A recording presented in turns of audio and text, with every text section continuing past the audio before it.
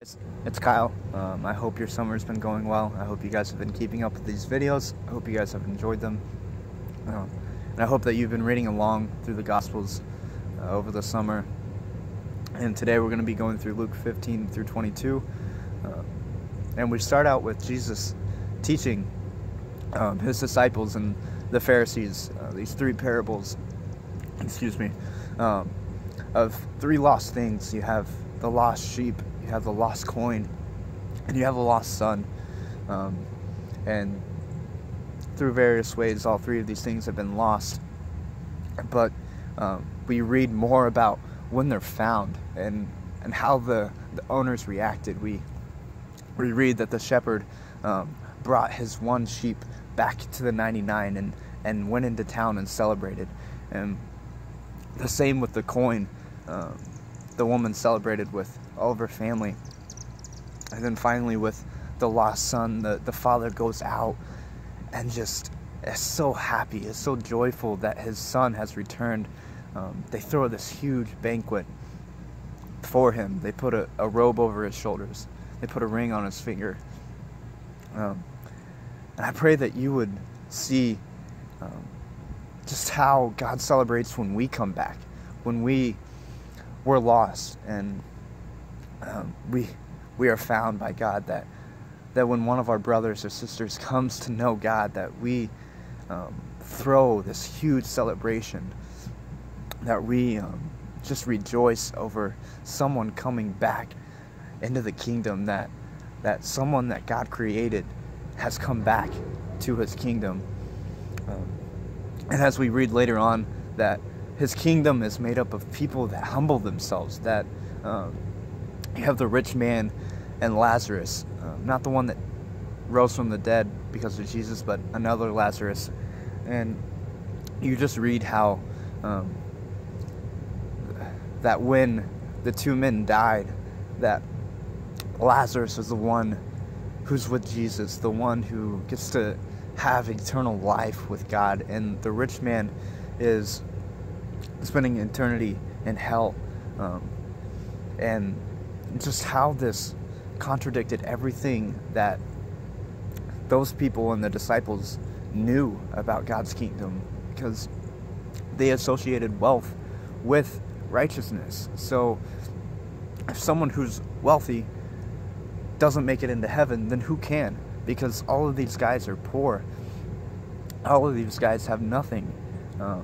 So who then could make it into the kingdom? But God is really just revealing who he wants, what his requirements are for the kingdom. He wants people to humble themselves before others and before God. That he wants servants. He wants people that are willing to put down their pride,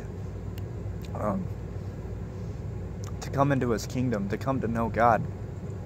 And I pray that would be us this year, that we would just humble ourselves before our classmates, before our professors, before our roommates and our friends, and just be servants. I'm sorry, I'm losing my voice, but I pray that we would just be in the spot of submission, but yet still be happy. I think when we think of submission, we think of being under something, and it sounds negative and it sounds limiting. But to be under God's kingdom, to be in God's kingdom, is all we will ever need. It's all we will ever have, all we will ever want to have. And that only comes through humbling ourselves. And I pray that you would start to surrender things to God, to ultimately surrender everything. And I know surrendering everything sounds completely insane, that we live in this world that tells us to take our own life by the reins, and that we're in control, but we're not. If we were in control, we would crash our lives into the ditch, and it would be nothing. But yet we have our purpose made and our purpose found in God.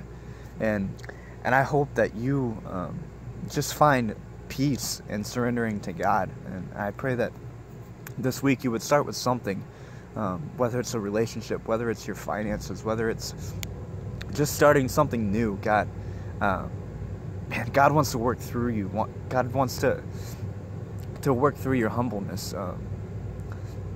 Like with the 10 minutes, He's gonna give you something, and He wants you to multiply it.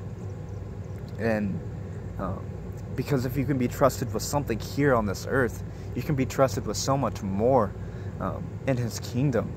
And I pray that we would just know that everything that we have comes from God. Everything that we desire is going to be fulfilled by God if we humble ourselves before Him.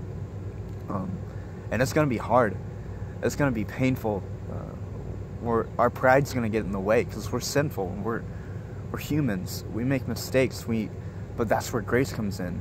That's where Jesus dying on the cross so that we could have this relationship with God comes in, so that we can fall before God and just exclaim that we are not worthy of the life that He's given us, but yet that He has entrusted it with us.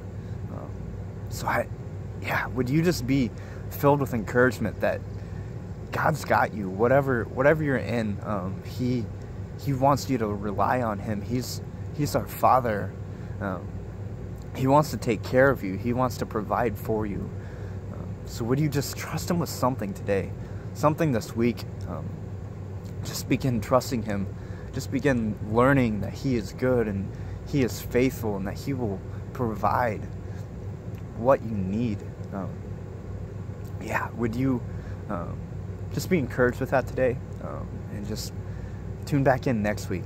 I can't wait for you guys to be back on campus. Only 5 short weeks until all of us are back, and I pray that we would have a heart set on fire for God and just serving His kingdom here on this campus.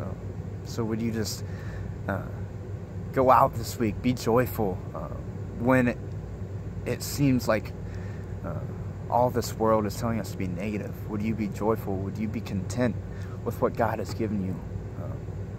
And I just thank you for tuning in. I just love you guys. I hope you have a great week. See ya.